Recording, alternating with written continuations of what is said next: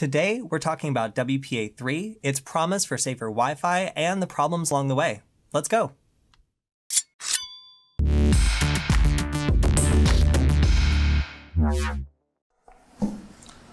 WPA3 is the next generation of Wi-Fi security.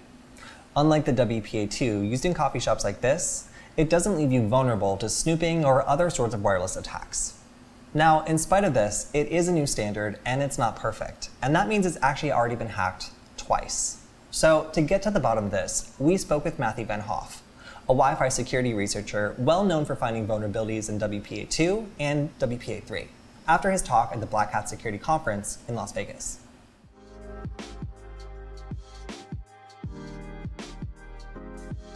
So I am Mathy Vanhoef. The topic of my research is essentially network security with a focus on wireless security. So the main issue is that it used to be with WPA2, if you would connect to a network and there's an attacker or adversary nearby, he or she would be able to then capture the connection attempt to your access point, to your router, and they can then take that information and try to brute force, try to recover the password that the network is using. And they fixed that with WPA3 to make that almost impossible. One other addition of WPA3 is that they now try to protect management frames, meaning a deauthentication attack where you forcibly try to disconnect clients from the network. That should also be prevented with WPA3. With WPA2 today, two major flaws give rise to the most serious types of attacks. The way all modern devices connect to password-protected Wi-Fi networks is to exchange information called a handshake. In this exchange, your device and the router share a hashed version of the Wi-Fi password. In the first major flaw, an attacker within range can simply listen in and capture the hashed password when you connect. Once they capture the handshake, they can just leave and use a program like Hashcat to try to crack the network password. Now, if the attacker isn't in range when a device is connecting, they don't really need to wait. They can just force a handshake by sending management frames called Deauth packets. This will disconnect your device from the Wi-Fi network, forcing it to exchange a new handshake anyway while the attacker just listens in. This is the second major flaw. Should an attacker decide to not let you reconnect, they can send a continuous flow of Deauth packets, thus denying you all network connection in a protocol-based denial of service attack. Now, WPA3 is supposed to be a response to these security problems, using the new Dragonfly handshake designed to frustrate attackers. While a nearby attacker could capture a handshake, it takes too long to brute force, and they have to stay in range of the router to try every single password guess. Deauth packets and other management frames are also now encrypted in WPA3, which prevents attackers from jamming a WPA3 network by forging Deauth packets between a router and any connected devices.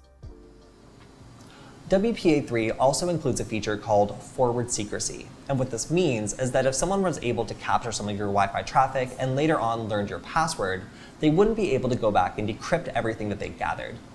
Now, for this and all the other security updates, you should definitely update to WPA3. However, because it's a new standard, that means it's not without its own flaws. So I would say that there are two main categories of flaws. The first one is if you configure a network to support both WPA2 and WPA3, then it's possible that even if you have a new smartphone, for example, that supports WPA3, an adversary can still force your smartphone into using WPA2, and then some of the old attacks against WPA2, they would still apply. And the second flaw is that in the new handshake of WPA3, when a device executes that handshake, briefly summarized, it leaks some data through either how long it takes the access point to reply, as one example, and an attacker can use this leaked information to still try to recover the password of the network, even though that shouldn't be possible. After Mathy discovered that WPA3 could leak data, the news took the security community by storm. Viewers of Hack5 should remember Shannon covering these same issues recently as well. The creators of WPA3 were forced to react with a hasty fix to address the timing attack, but in doing so, they also made it possible to jam WPA3. So to break down the original issue, when a device joins the WPA3 network, The router converts the password into a point on an elliptic curve. Most passwords, however, will generate an invalid point. Now when this happens, the router simply adds a number and tries again until it gets a valid point on the curve. Problem solved, right? Well, unfortunately, a nearby attacker can measure this by the time it takes for the router to reply, and this information lets the attacker more easily brute force the Wi-Fi password. Then, based on the unique amount of time it takes for WPA3 routers to process different passwords, hackers can rule out large groups of password guesses to try brute forcing attacks. This breaks WPA3's promise of immunity from brute forcing attacks, less than a year after its release.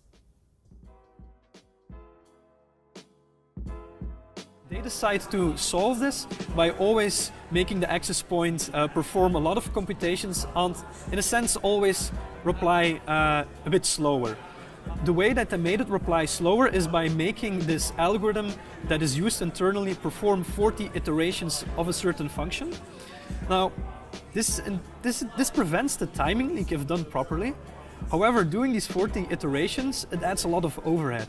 So if you then, for example, implement WPA3 on a very lightweight device or an IoT device, this would mean that your handshake becomes very slow, or that it drains the battery of the device a lot, meaning you result in a denial of service attack. So the implementers, they're really met with a dilemma here. Either they implement this countermeasure, and this means they possibly are vulnerable to denial of service attacks, or they don't, or implement just a weak version, and then they might be vulnerable to the side channels.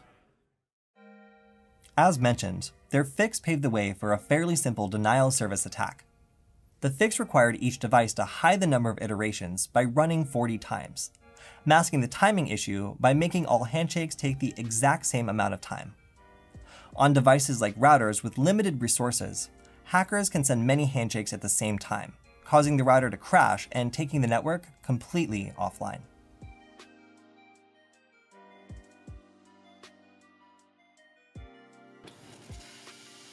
With over 1 billion different devices using the Wi-Fi standard, the security of the connected world relies on the final version of WPA3 that's released to the public. Now, while none of these flaws are yet fatal for WPA3, researchers are definitely anxious that some flaws this big are already cropping up.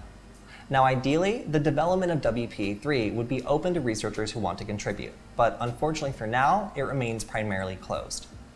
Until a secure version of WPA3 is made available to the public, WPA2 will have to suffice, and users will need to be careful about connecting to open networks or networks with weak passwords and make decisions about whether or not it's safe to connect. That's all we have for this episode. Thanks for watching, and if you have ideas for future episodes, you can hit me up on Twitter @CodyKinsey. You can also check out our channel Retia to see more content like this. Thanks for watching, and we'll see you next time.